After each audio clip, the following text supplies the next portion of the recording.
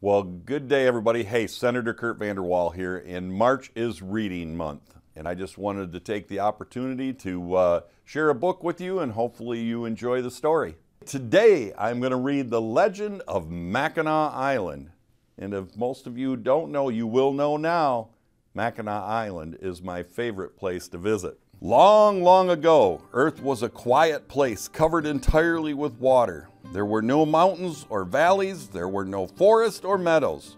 There was nothing but one brilliant blue sea with dark, murky bottom far, far below. But life upon the giant world of water was dazzling and bright. It was filled with the rustling of waves, the splashing of ducks, and the jumping of quick, silvery fish. There were many animals here, and their days were filled with laughter and friendship. In the morning, loons carried soft, downy chicks on their backs, keeping them warm and dry. In the afternoon, otters played silly games upon the water, rolling their long bodies between the curve of the waves. And while the other animals played, beavers bustled back and forth, slapping their flat, shiny tails upon the water.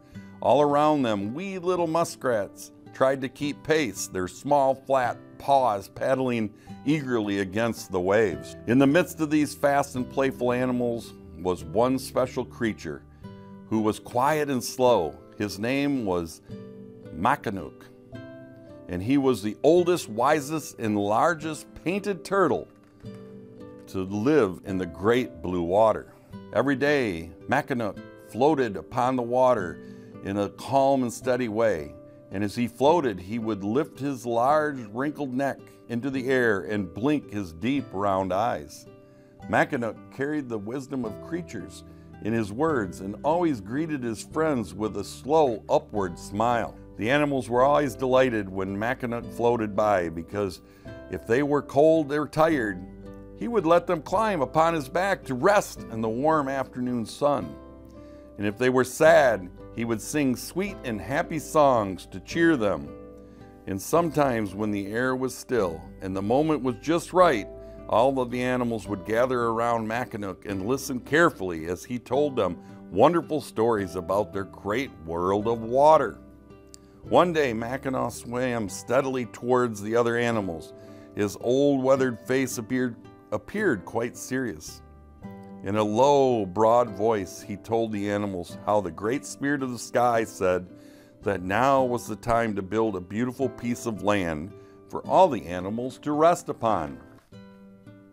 Mackinac then told the animals that one of them must dive through the depths of the water and bring up one handful of rich, wet soil and place it upon his back. This, said Mackinac, would be the beginning of a brand new world. The animals chattered with excitement, and the wise old turtle raised his head and spoke clearly to all of them.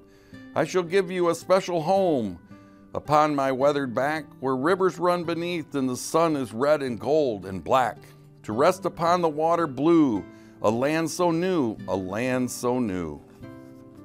Naturally, Loon wanted to be the first one to try, because she was the most loyal of all creatures and always willing to prove her devotion. She pulled her broad wings tightly and her back stretched her long, graceful neck and pointed herself towards the bottom of the world. Moments later, she was up again without a grain of soil, and her bill disappeared. She hopped aboard Mackinac's back to dry her feathers in the sun. Beaver, the most resourceful and the hardest working of all animals, decided that he should be next to try. He stiffened his back and he twitched his nose, and with a loud slap of the tail drove towards the bottom of the world. Small waves rolled over the spot where Beaver disappeared. A little while later, he rose to the surface holding nothing in his paws. He climbed on Mackinac's back and closed his eyes in sadness. Then the otter decided it was her turn to try. With a twist, a turn, a flip of the tail, she plunged in the depths far below. Otter bobbed up to the surface several times, each time diving deeper and deeper. Eventually, she reappeared, and with no soil in her forefeet, she slipped into the great turtle's back and let out a long, soft sigh. The animals rested quietly on Mackinac's back, feeling very sad. While they were sitting there, Muskrats came swimming by, and the weary animals told him about their struggle to grab a handful of soil from the bottom of the world. Muskrat was eager to help his friends, so he told Mackinac and the other animals that he would dive to the dark and murky bottom far below. Loon, Beaver, and Otter laughed loudly because Muskrat was smaller than most. Humble of a creature, his paws were tiny and his back was weak. Surely he would fail. But Mackinac did not laugh because he was kind and wise, and because he was a good friend to all animals. He smiled at Muskrat and nodded his head in a slow, gentle way, approving of Muskrat's offer. But the animals were still doubtful as they watched Muskrat take a long, deep breath, filled his round cheeks until he could hold no more. Then, much to their dismay, the little Muskrat closed his eyes and dove into the water. Splish, splash, swish! Little round bubbles popped up from all around him as he made his way to the dim bottom far below. Loon, Beaver, and Otter peered into the water, certain that Muskrat would never reach the bottom. They knew the journey was very long and dark, and they believed he would return quickly with no soil in his grasp. They waited and they watched, but no Muskrat. The animals waited some more, but no Muskrat. Time passed and they began to worry. They felt sad that they had laughed so cruelly at their little friend. Loon let out a long, mournful cry, "No Muskrat!" Beaver folded his busy hands and lowered his broad, dark face. "No Muskrat!" Otter stiffened her body and sat straight and still, was unusually serious. Still no Muskrat. And as they waited, dusk began to fall and the water shimmered in the fading sunlight. The animals searched every wave and swell. They listened to each splash and ripple, hoping to see the Muskrat, but he did not reappear. The sky began to fill with the whisper of the clouds, and all the animals were hushed with sadness. A giant tear slowly rolled out of the corner of Mackinac's eye. Loon, Beaver, and Otter saw their tears slip down the greatest turtle's cheek and began to weep softly in the moonlight for the loss of their friend and the hope of the new land. But just then, whoosh, up popped Muskrat. He flew to the top of the water with tremendous force, and his body was trembling with all his might. His eyes were open wide and his cheeks were nearly blue. But wedged in the grasp of his small furry paws was the rich dark soil that they needed to make the beautiful new land. Hooray! Hooray! Mackinac nodded his large round head in approval and said, "I give you a special place where sunshine crowns the land, where flowers bloom like brilliant jewels everywhere you stand, to float upon the water blue. A home for you, a home for you." All the animals watched in awe as Muskrat quickly tossed a handful of sand upon the great turtle's back. Magically, the soil grew and grew and grew all around them.